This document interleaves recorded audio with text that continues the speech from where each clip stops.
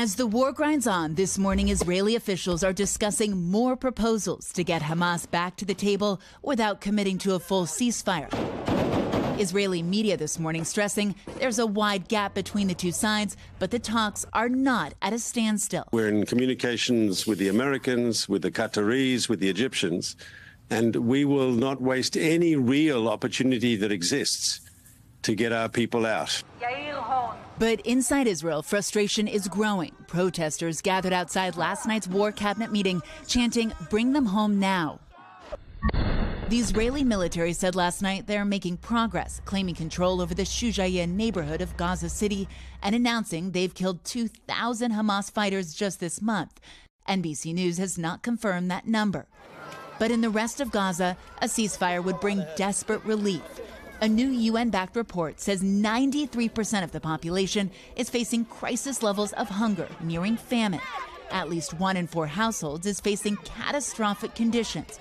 That's about 500,000 people starving. Rosan Al-Habash tells our team, "I wake up every morning to wait in long lines for food, but sometimes I wait till the afternoon without any food, and we don't eat that day."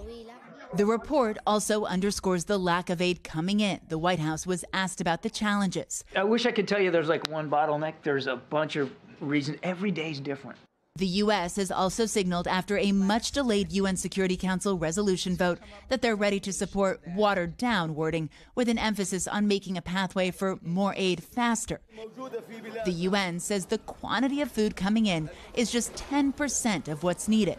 Now helping to increase that, Chef Jose Andres and World Central Kitchen inside Gaza this week. A lot of people very, very happy to see us. Andres says they've already delivered 12 million meals since they started their work inside, with more on the way. Now, good news that international organizations are actually getting in with food. But the U.S. also says, and this is John Kirby speaking at that same press conference yesterday, that the Israelis know they need to ratchet it back and transition to a lower intensity phase of the war. Craig?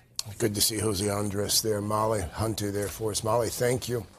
Hey, thanks for watching. Don't miss the Today Show every weekday at 11 a.m. Eastern, 8 Pacific on our streaming channel, Today All Day. To watch, head to today.com/allday or click the link right here.